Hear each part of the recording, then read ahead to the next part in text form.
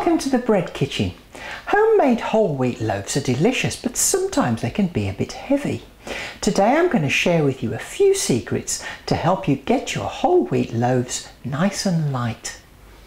Add 1.5 teaspoons of dried yeast to 400 grams of lukewarm water. Mix well, then leave for 10 minutes. Now I'm adding a lot more water into this dough than I would do for white flour, and that's because all the bran and germ in the flour also needs to absorb moisture.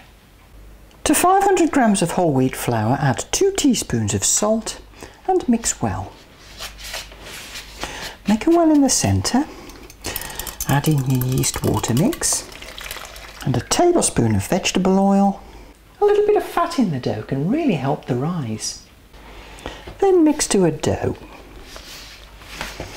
And what you should end up with is a dough that is a little bit sticky.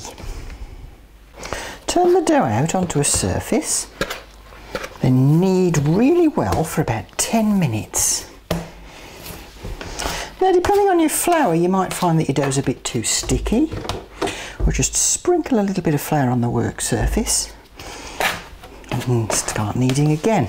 Don't add any more flour than you really need to, otherwise your dough might end up being a bit tough. Now you'll reach a point where you've added just enough flour. It still feels very sticky, but it's not really sticking to the surface anymore. So don't add any more flour at that point. So after 10 minutes of kneading, you should end up with a nice silky dough, which is still a little bit sticky, but not too much. Pop the dough in a lightly greased bowl, then cover and leave in a warm place until the dough has about doubled in size. My dough's risen really well, so I'll just turn it out onto a surface, bloop, knock it back to get all the gas out, and then bring it together into a ball, and I'm just going to knead it for a couple of minutes. After a couple of minutes, shape it into a ball and leave it rest for 5 minutes. You can just put the upturned bowl on the top of it. After 5 minutes, the dough should have relaxed enough that you can press it out into a rectangle about 7 inches long. Now roll it up along the long end,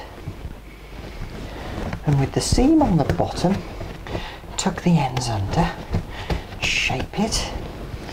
Now put it into a nice deep loaf tin, press it down, and you can either cover it, or I put mine into a nice big plastic bag, and then I'll put this in a nice warm place to allow the dough to almost fill the tin. After about an hour or so, the dough should fill the tin. Now bake at 190 degrees fan oven, 210 normal oven for about 35 minutes. And when it comes out of the oven, it'll have risen a little bit, but not much, so I'll just get it out, and then I'll leave it to cool. It's a cracking little loaf, this grommet. Another thing you can do if you've got time is actually give a second rise to your dough. So after the first rise and the knockback, shape it, pop it back in the bowl and let it rise for a second time. That helps too. I hope you enjoy making your whole wheat loaf, and do join me next time in the bread kitchen.